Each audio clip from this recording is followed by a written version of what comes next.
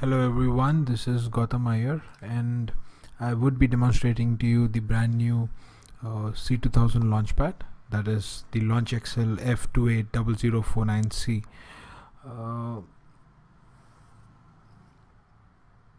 So let me take you through the home page of this Launchpad.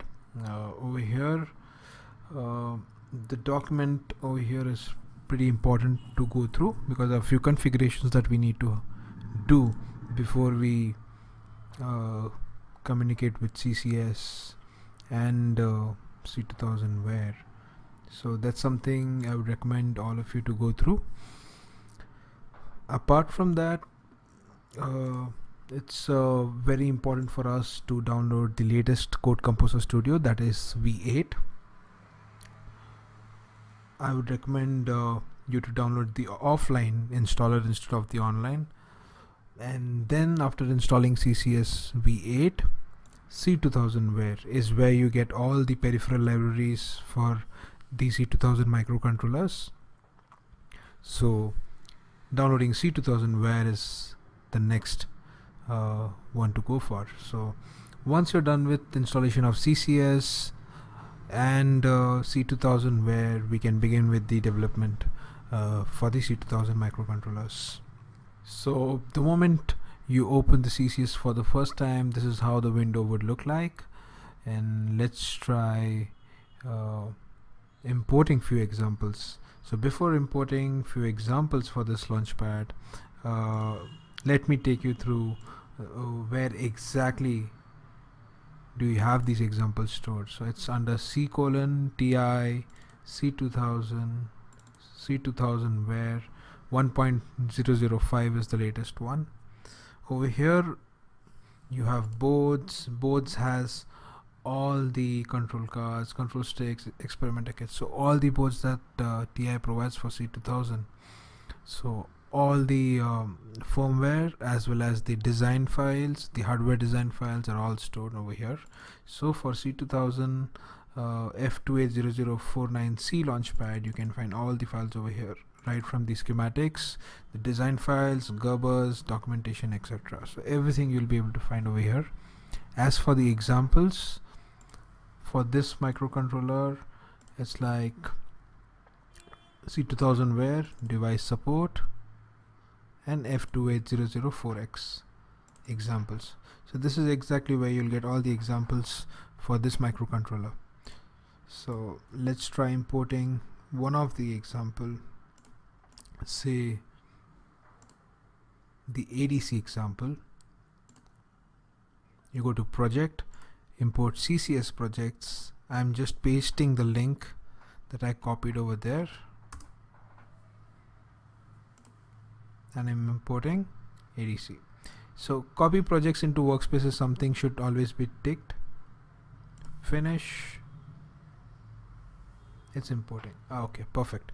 So once it's imported, let's have a look at what this project is configured as, because F280049 has a lot of variants. So right from F280049, 49M, 49C, but this Launchpad is equipped with 49C. So we need to select 49C, and I guess rest seems to be fine over here. Apply and close.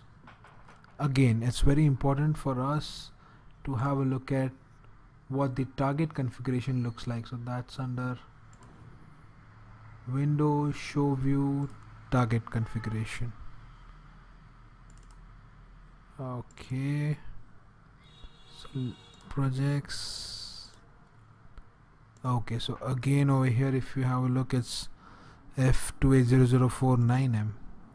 So we need to change that to, again, the debugger is 100v2. The debugger on this Launchpad is XDS110. And let's select the controller, that's 49C. Okay, so there's one more trick over here. It's like if you go through the user guide for the Launchpad, it recommends for you to select Yes, it recommends you to select the 2-pin advanced mode C JTAG setting.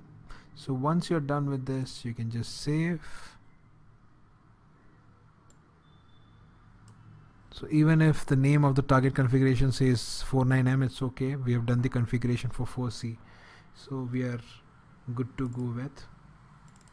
And I'm not going to go through the complete example code, but let me do a quick change with respect to the out of the box demo so that becomes easy for us. Out of the box demo was configured for AA5, and that's exactly what I'm doing. I'm just changing the channel number to 5 instead of 1. Once I'm done with that, all I need to do is debug.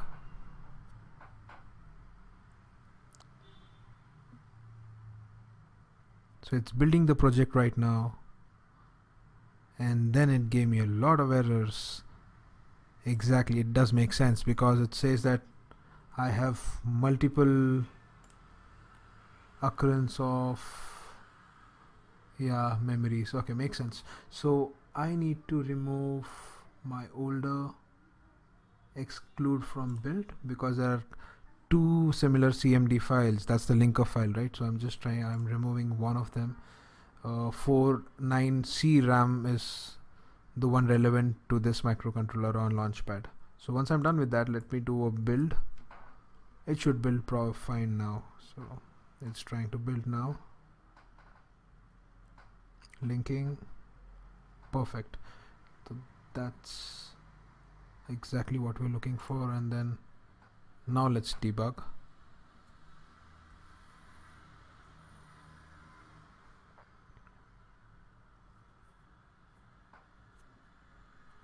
Yes, so it's downloading the code.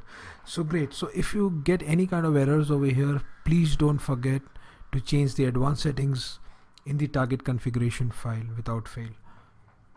It's 2-pin C JTAG is what we need to select. Okay, so now that we've done that, we've successfully flashed the code to the RAM.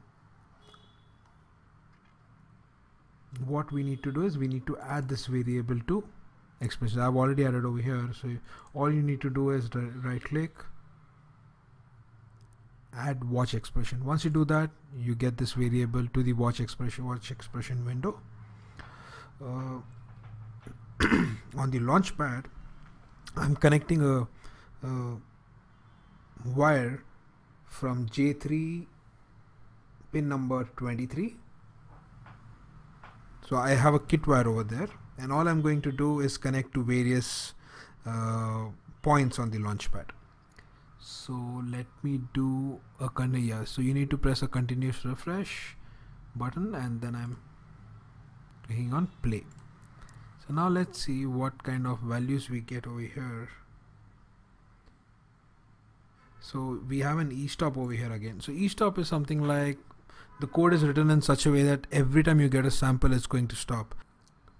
So all I'm doing is commenting the e-stop so that I don't have to stop after every sample. So it just says that hit run again to get updated conversions.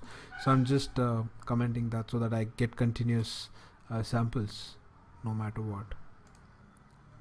So once I do the play, as you can see, continuously I get the updated ADC values. So now let me connect my ADC pin to 3.3. So as you can see, I'm getting 4095. If I connect it to ground, I'm getting 0. Perfect. If I connect it to 1.2, that is the core voltage, I'm getting 1496, 1493. Cool. So that's around 1.2 again. So as you can see, this is how continuous refresh helps us. It's a real-time microcontroller, so that's how you take the best benefit of real-time debugging. So I hope you guys got an idea of how to import, set up the target configuration file, and add expressions for sure. So that's what this demo is all about. Thank you so much.